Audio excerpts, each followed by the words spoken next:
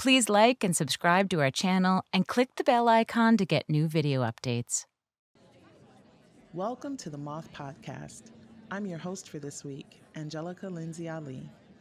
This episode, we have a story from the Moth main stage. Jamie Trowbridge told this in Portsmouth, New Hampshire, where the theme of the night was the ties that bind. Here's Jamie, live at the Moth.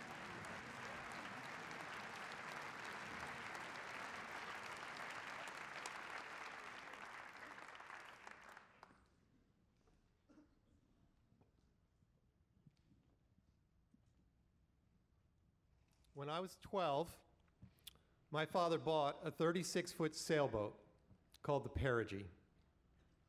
It was really exciting when I learned we were going to all go sailing, but I was a little surprised because, as far as I know, my father's never sailed, not even a small boat. It all started right here in Portsmouth. We got on board. We started to motor away from the dock, and the motor died, and we had to be towed back. An inauspicious beginning. But I knew that sailing with my dad was going to be great because he was so good at everything he did. Even at 12 years old, I knew he was an accomplished man. He was a graduate of Princeton, he was the president of our family business, and he'd recently been elected to the New Hampshire State Senate. I was the only kid in my school with a Trowbridge for State Senate bumper sticker on his lunchbox. Naturally, I wanted to be just like him, but so far it wasn't working out so great. He was a three-sport varsity athlete, and I can't catch a ball. He's a beautiful tenor, and I appear to be tone deaf. I sense his disappointment in me, his oldest son. So if this sailing thing is something that we can do together, I am all for it. So now, it's our first time actually sailing, and we're up in Penobscot Bay, Maine's rocky coast. The whole family's on board, and I'm feeling a little tense because we narrowly missed hitting a few boats getting out of the harbor. And now, we're sailing down the coast. We're gonna sail between these two islands. The boat's heeling, that feels a little weird. And I look down in the water, and there's grass in the water. Now, I know now that grass in the water is not a good thing. Grass in the water means shallow water, and Maine's Penobscot Bay is full of ledges hiding right beneath the water. So we sail right into a ledge. There's a huge crash. The wave picks us back up off the ledge, crashing back down. The whole boat shakes. We're going up and down on the ledge, and my mom is running around, putting life jackets on us. She's preparing to abandon ship.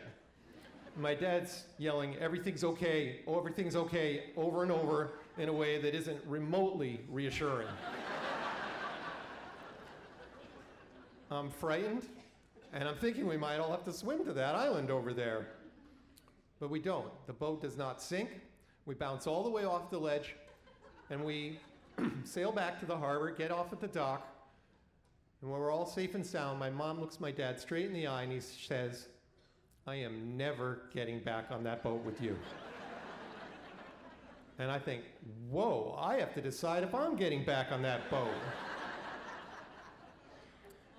But I do go back. I go back with my brother and my two sisters. We go out for sails for 2 days and 3 days and sometimes even a week. And every time, there's some minor calamity. We were constantly losing things overboard. So much so that we had to clip my little brother onto a lifeline in case he went overboard.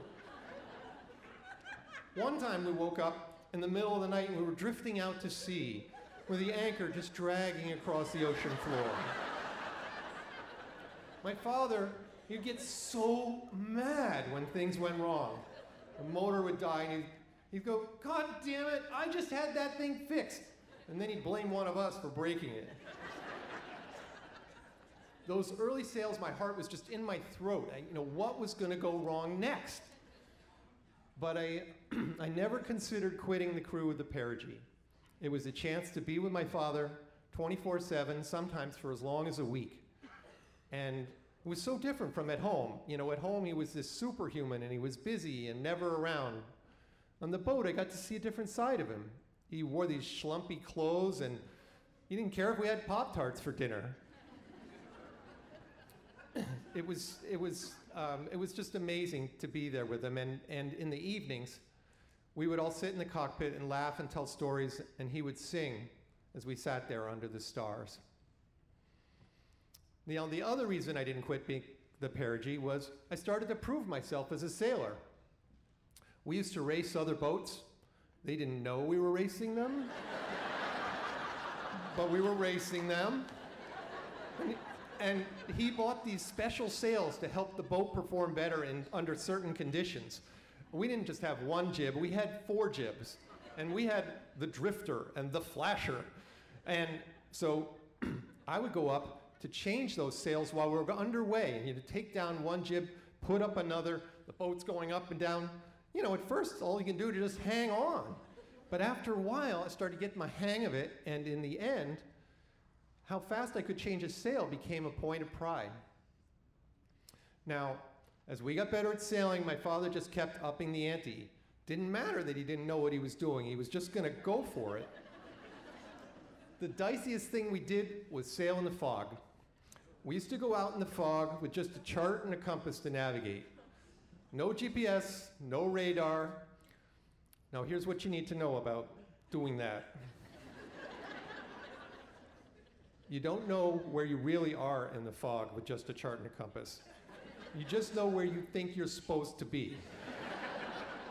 So I'd go up on the bow of the boat in the fog, and I'd look for anything we might hit and some kind of mark in the water that's going to tell us where we actually are. One time I'm up there, and I see this green channel marker coming out of the fog. It's a green can. I call back to my dad, I see green can number 6. And I look back at him, you know, barely see him back there, the fog's so thick. And he's consulting the chart and he calls up, can't be green can number 6, that's miles from here.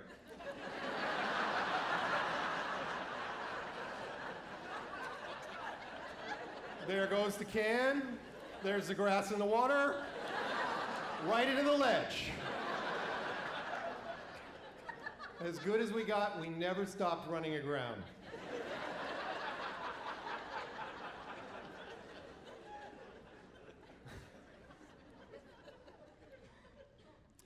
When, after college, I moved away. I wanted to see what it was like to live farther away from my family and away from New Hampshire. I moved to Seattle. And when I came back, everything was different. When I moved away, I was a carefree 21-year-old, and when I came back, I was married, and my wife was pregnant with our first child. My mom was ill.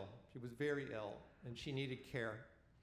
And my dad was strangely absent, and he was drinking too much.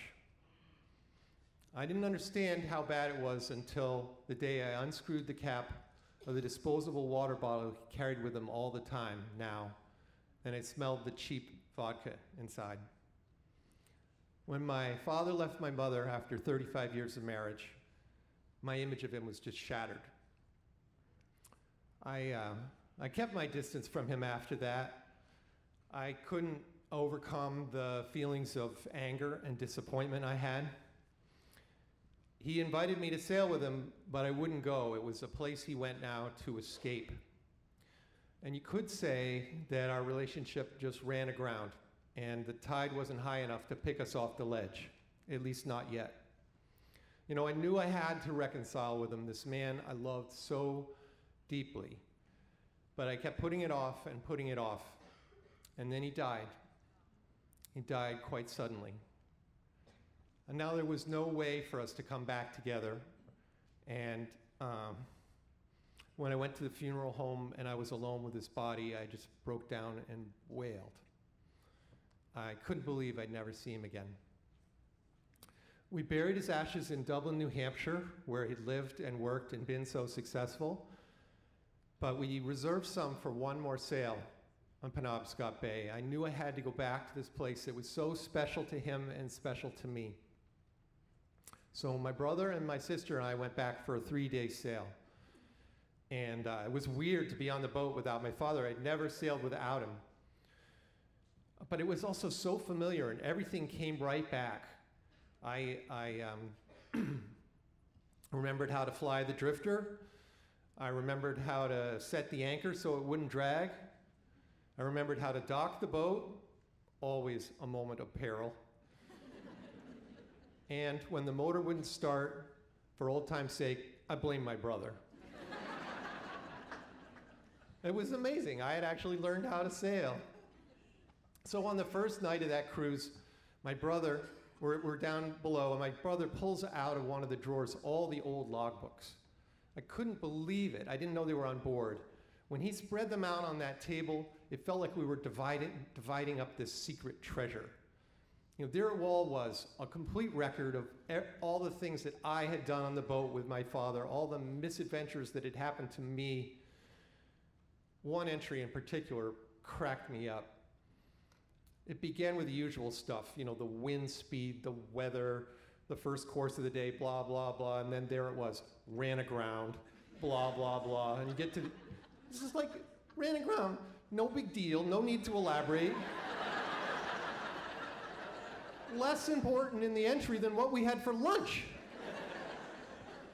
And at the end of the entry, my father had scrawled, "Good times," with 2 exclamation points.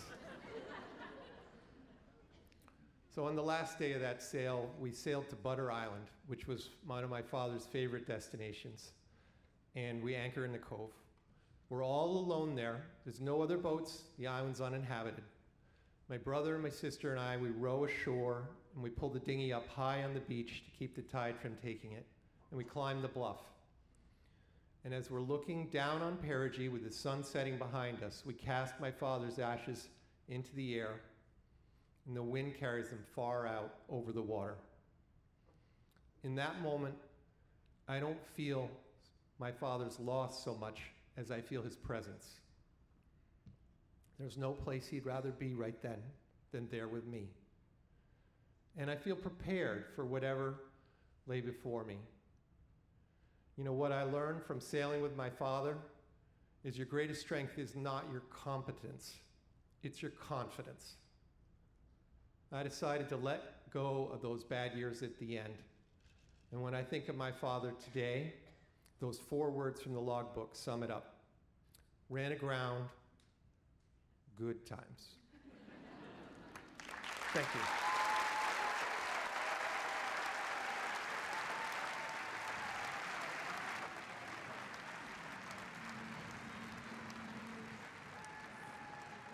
That was Jamie Trowbridge. Jamie is a magazine publisher who lives in Peterborough, New Hampshire. Although Jamie says he is not cast off from the Maine coast in a decade, he does set sail on a nearby lake every summer and on New Hampshire's frozen lakes in an ice boat during the winter. Jamie says, when you go out in a boat, you almost always come back with a story.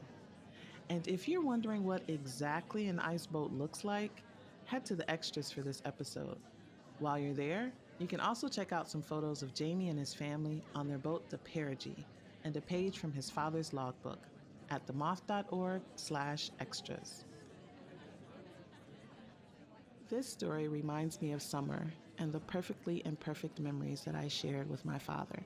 He was a complicated man, and we often had a difficult relationship, but he managed to make summer the most magical time of the year.